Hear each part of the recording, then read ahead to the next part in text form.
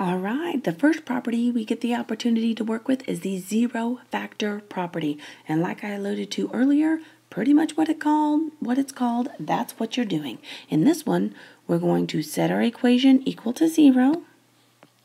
Then we get the opportunity to factor. That's right, we get some factoring going on. And then that's how we solve this. Now, if you struggle with factoring, there is a review assignment set up that you can go back and review some of your factoring.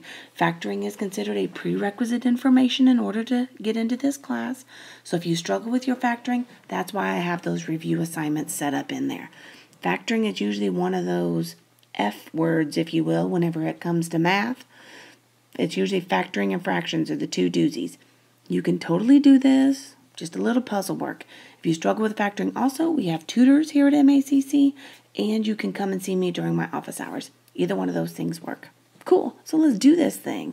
So the first example we get the opportunity to do is this one.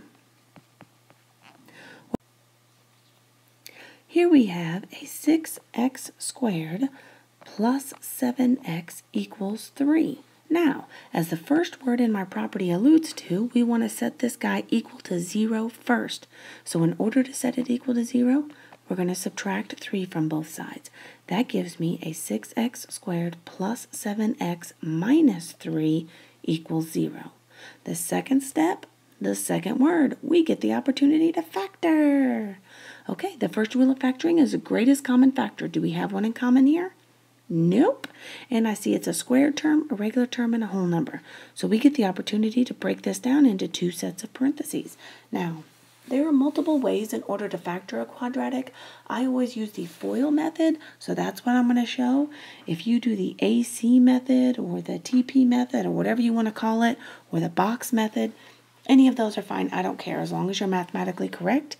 The factoring method with reverse FOIL is the most efficient way to come to your answer. However, as long as you're math correct, I don't care. Whatever works best for you. So typically whenever you factor, it's the two numbers that are closest together. So whenever I look at this 6, I think of 2 and 3. So I have a 2x and a 3x. I know with a minus in the back, my signs are going to be different. And I also noticed the fact that this is a 3. If you do not have a greatest common factor to begin with, you cannot have one in your parentheses. So I know the 3 has to go in front with the 2, and the 1 goes in the back. Now I want a positive 7. So I'm going to put a plus sign in the front and a minus sign in back, because if you go off to your side and check your outsides and insides, you get a negative 2x when you multiply your outside terms, and a positive 9x when you multiply your inside terms. Voila, there's the 7x we want. Cool. The whole purpose of the zero factor property is to break it down. We want to break this down into two linear factors. Check. As soon as I have a plain x, we could solve this baby all day long.